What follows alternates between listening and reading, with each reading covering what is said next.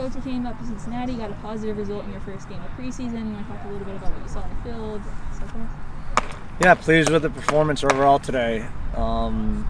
We put out two different lineups to try to maximize a really good 45+ minutes for every player, and that was excellent.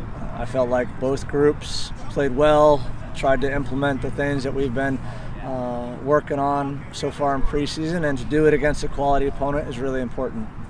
You head to Nashville next weekend. What are you going to take away from this game to look forward to in that next?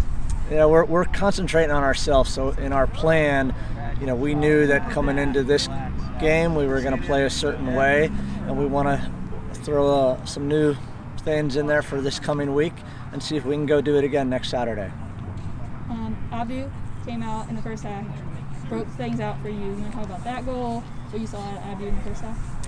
Yeah, Abdu was good, and getting a goal on a PK, always good for a goal scorer. So nice to see him get on the board.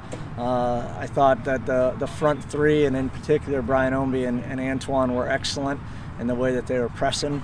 Led to numerous turnovers, and we had some quality chances in that first half. And Cody Cropper, the goalkeeper for Cincy, made some fantastic saves.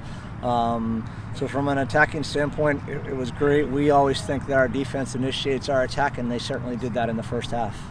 Last thing here, Joshua Widener, he made his pro debut today.